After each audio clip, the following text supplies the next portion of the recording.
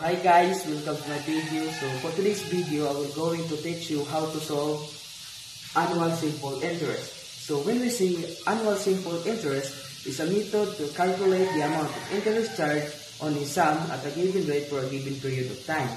So the formula that we're going to use is I sub s equals PRT, where I sub s is our simple interest, P is our principal, R is the rate, and T is our time.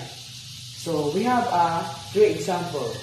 First, so here, example number 1. A bank offers 0.25% annual simple interest rate for a particular deposit.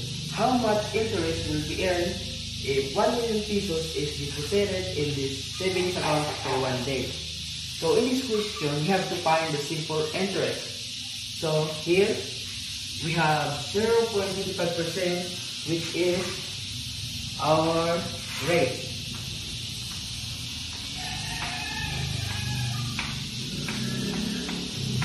Or 0.0025. So we have found the rate. So the next is we have to find the principal. So our principal here is the 1 million. So let's write the P and 1 million. And next, the time. So 1 year. So next, we need to solve. So this is where we write first the formula.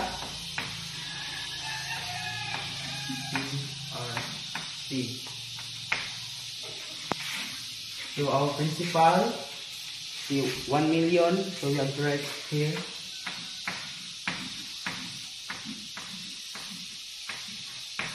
Next is the rate. So 0.0025.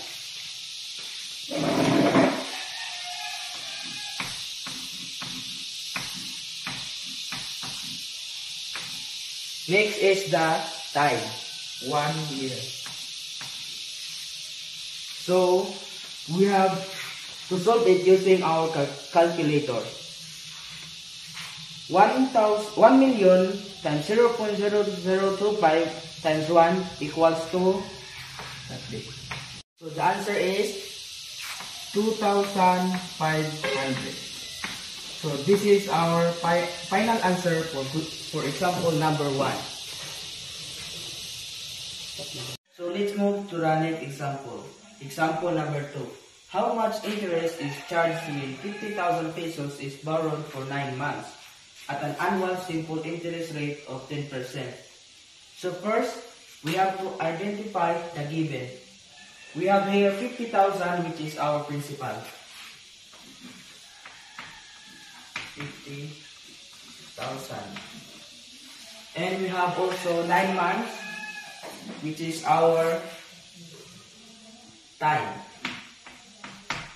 9 or 0.75.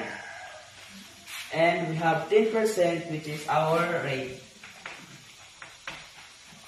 10% or 0.1. So we need to use our formula to get the final answer. Our formula is I sub s equals PRT. Then we have to write our principal, which is 50,000,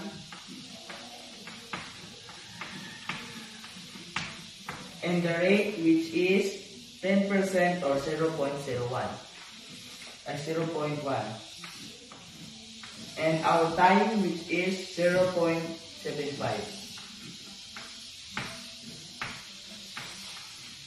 So to get the final answer, we need to multiply 50,000 times 0.1 times 0.75. So the answer is 3,750. So this is the final answer for our example number 2. Move to example number 3. When in invested at an annual interest rate of 7%, an amount earned 11,200 pesos of simple interest in 2 years. How much money was originally invested? So this question, we have to find the principal.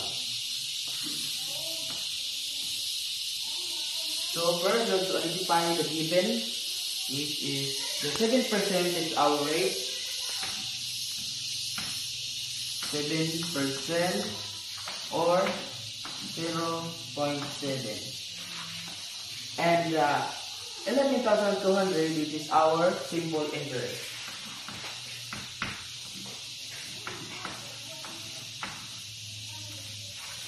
And next, the time, which is 2 years. So next, we have to write the formula.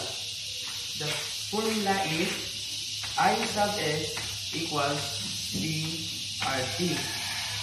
So our I sub S is 11,200.